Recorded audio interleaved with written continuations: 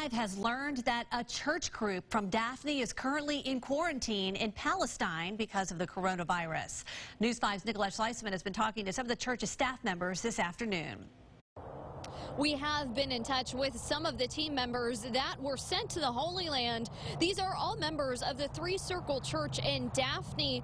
The church sent them on a tour to visit the Holy Land sites. They arrived earlier this week and were staying in Bethlehem. While they were there, they got word from the hotel that a Greek tourist who had previously stayed there tested positive for coronavirus in his home country. Now, the team from Daphne are now being quarantined inside their hotel. They're even asked not to leave their hotel rooms. They tell me they have not been tested for coronavirus yet, and that Israel won't let them cross the border for at least 14 days. Now, they tell us that they are fine, but they are ready to come home.